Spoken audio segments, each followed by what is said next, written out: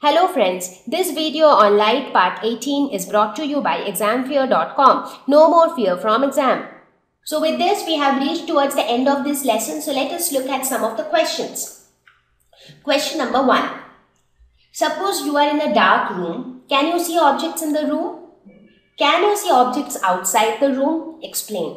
So what would happen if you are in a dark room? So see, this room has light, so you are able to see objects, but the moment you make it dark, you will not be able to see anything because light enables us to see. So only if light is present, reflection of light happens, and if the reflected ray reaches our eyes, we are able to see that object. So obviously inside the dark room, we cannot see the objects. We will be able to see the objects outside the room only if there is presence of light, only if there is light. If outside the room also it is all dark, then obviously we are not going to see anything there also.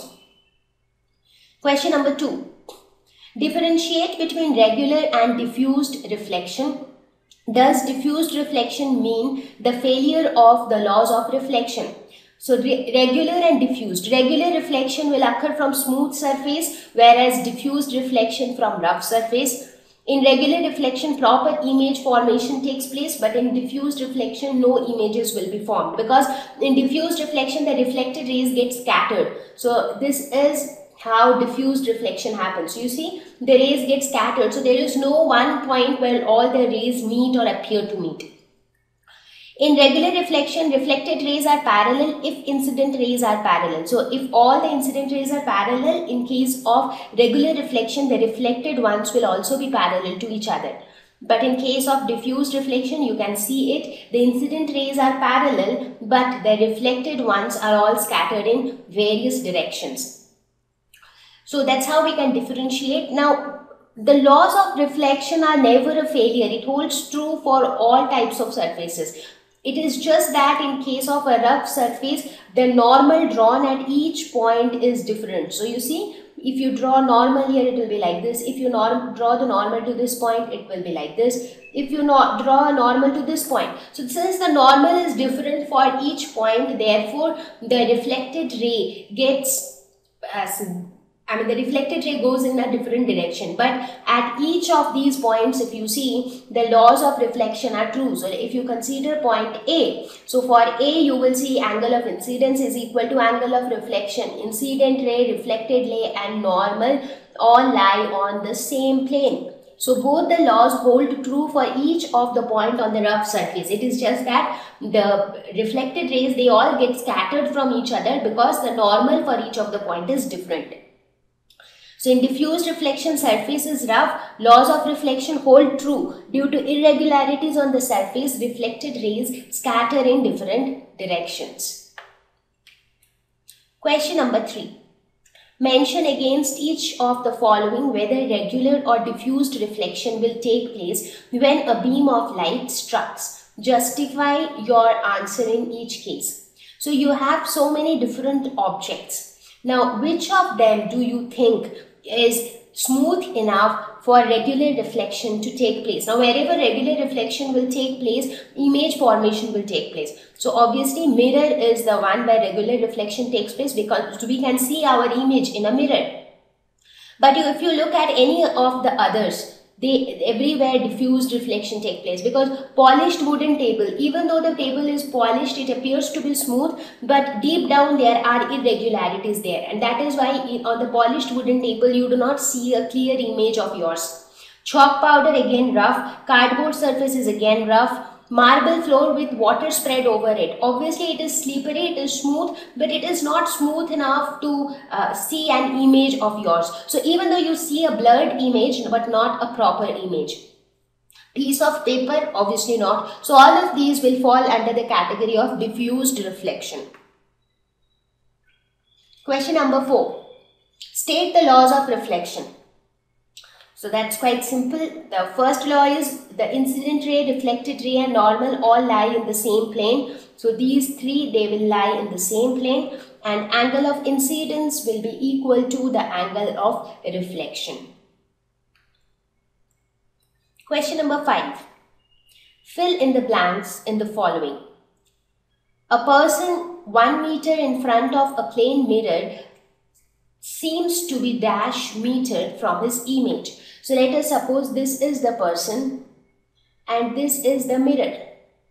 And where is he seeing the image? Behind the mirror. So the image, he is seeing his image in the mirror, but this image is actually behind the mirror. So the distance of the object from the mirror is equal to the distance of the image from the mirror. Right? So that means if the object is 1 meter from the mirror, the image is also 1 meter from the mirror. So in that case, the person is how much meters away from the image? 2 meters. So it is going to be 2. If you touch your dash ear with right hand in front of a plain mirror, it will be seen in the mirror that your right ear is touched with. Now here comes the concept of lateral inversion. Now your right appears to be left in the mirror, your left appears to be right in the mirror.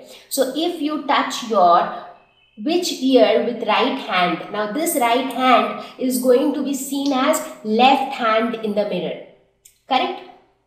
So that means if you touch your left ear with your right hand, then in the mirror you will see the left ear as right ear. So that is why it is right ear. And how will you see your right hand? Your right hand will be seen as left hand.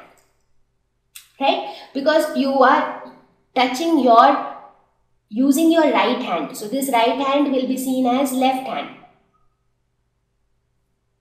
Correct? And since in the mirror it is your right ear, that means in reality it is your left ear. The size of the pupil becomes dash when you see in dim light. So when there is less light, what happens to pupil? Pupil wants more and more light to come in because anyways there is insufficient light. So the size of the pupil increases. So size of the pupil becomes more when you see in dim light, and when you see direct in bright sunlight, it tends to become smaller because it doesn't allow all the sunlight to enter inside your eye. Night birds have dash cones than rods in their eyes. So rods help in night vision, helps to see objects in less light or dim light. And cones help in colored vision or daylight vision. Now night birds, they want to see at night. So they will have more number of rods. So they have less number of cones than rods in their eyes. Question number 6. Angle of incidence is equal to the angle of reflection. So this holds true always, sometimes under special conditions never. This holds true always, irrespective of the kind of surface, angle of incidence will always be equal to the angle of reflection. Thank you. Please visit www.examfear.com to watch more educational videos with a better experience. Please do not forget to like and subscribe to our YouTube channel for latest updates. Thank you once again.